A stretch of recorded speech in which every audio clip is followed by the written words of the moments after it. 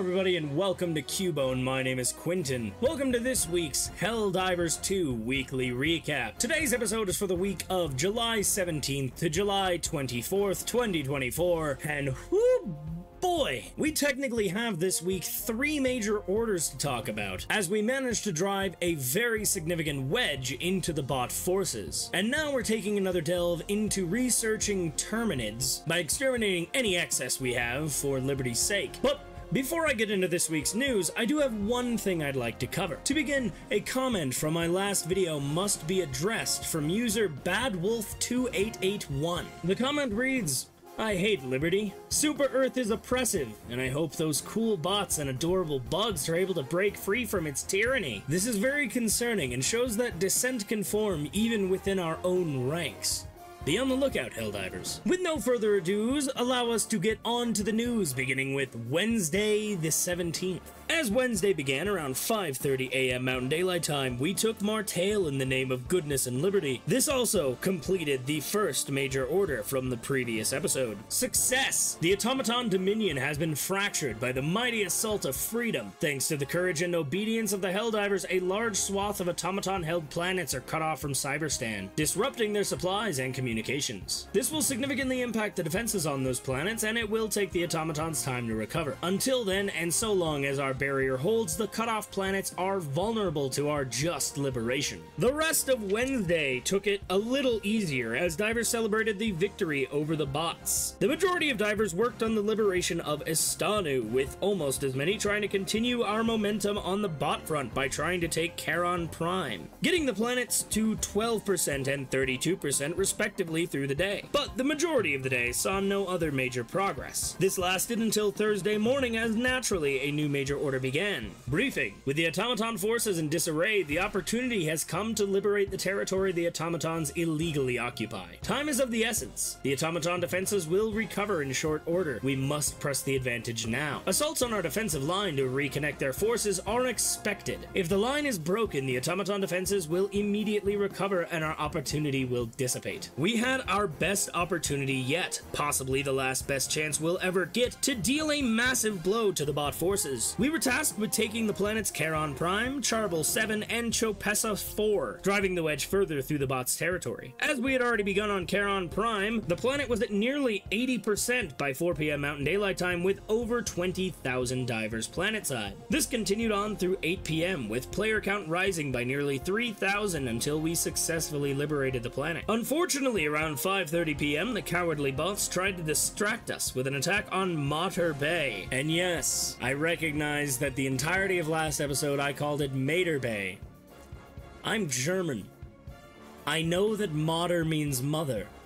I'm just a fool. It's not my fault. An attack on Mater Bay that saw over 12,000 divers come to the system's aid once we'd cleared Charon Prime. Meanwhile, almost 7,000 divers began working on Charbel 7, and with bots unable to reinforce, that already began making progress. While Mater Bay still saw the most players through the first half of Friday, rising to over 11,000, player count continued rising as well before seeing a huge jump past 10,000 up to almost 14,000 as we successfully defended Mater Bay around 2 p.m. Mountain Daylight Time. This allowed Charbel 7 to rise past 50% overnight until 2 new defenses began Saturday morning. Around 2:30 a.m., both Akamar 4 and a planet from the previous major order, Acer Pass, came under attack. Acer Pass saw the least amount of players, barely breaking 2,500 as the day went on, and Akamar 4 fared about the same, getting 6,000, still not enough to fight off the enemy. Divers instead focused on Charbel 7, driving the weakened bots out with vigor, clearing the system completely by 8 p.m. Mountain Daylight Time, with over 17,000, then choosing to join the 3,000 on Chopessa 4 to complete the final planet on the major order. By Saturday night, we had raised Chopessa 4 to nearly 60% with over 9 hours to go. This was worrying because we had almost exactly 9 hours to go until the major order ran out. It was going to be a very tight window. Through the night, divers buckled down and around 8 a.m. Sunday morning liberated Chopessa 4 with minutes to spare on the major order. Success!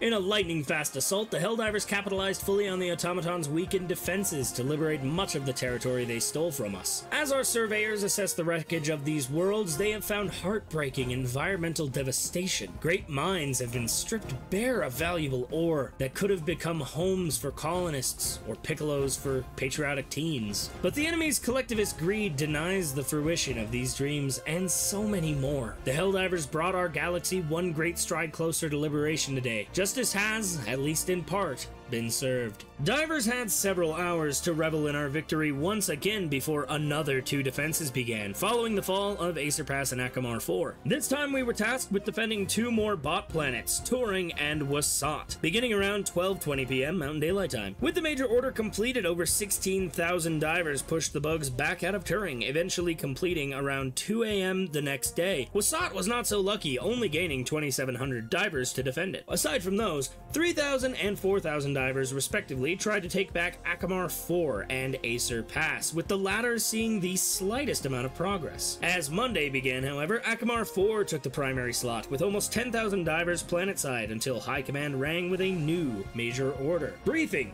Following the Helldivers' inspiringly rapid support of the Terminid Research Initiative, the Ministry of Science has requested a second, much larger research trial. A key finding of the first research phase was that Terminid E710 yield is significantly increased if harvested following periods of extreme duress. In order to determine if there is a relationship between method of extermination and E710 production, the Ministry of Science has requested that the Terminids be exterminated using a variety of means. High Command has authorized a rotating series of augmenting stratagems for the duration of this trial in support of scientific progress. Be advised, Terminid aggression and expansion may increase in response to these efforts. This spurred divers on harder, with over 19,000 raising Akamar 4 to 63% by Monday afternoon, and by Monday night all the way to 83.5%, with over 100 million bugs destroyed by the end of the night. Seriously, I feel like a Saturday morning cartoon the way I have to censor that word, you know, the K word that I'm not allowed to say. I love YouTube. Our push for Akamar 4 paid off just before 2 a.m. Mountain Daylight Time, with over 22,000 divers at its peak. Our next target became Gcrux by Tuesday morning, quickly gaining nearly 8,000 divers to raise it to 6%. With Gcrux, we'd finally clear the Jinzi sector and could return to reinforcing the Umlau line. Of course, we couldn't ignore the bots. With their forces split, everything to the southwest of our line was ripe for picking. First, though, was the major order, approaching 300 million by Tuesday afternoon and shooting up to 359 million by Tuesday night. High Command wanted bugs under stress, and by Liberty we delivered. The charge was still led with Gcrux, with over 22,000 divers, raising it over 36%. With no major distractions, we'll have cleared the planet by Thursday. But you'll have to tune into next week's episode to see if we managed to do that, as that is the end of my notes. I hope you enjoyed this week's weekly recap of Helldivers 2. If you enjoy these videos and want to see more of me, I do streams, both here and on Twitch, every Thursday, Friday, and Sunday, with occasional streams on other days when I'm able to. This Thursday, we'll be continuing the Black Ops Cold War campaign in preparation for Black Ops 6, and on Friday, we're hopefully going to be following through with the Fool's Gold dating simulator,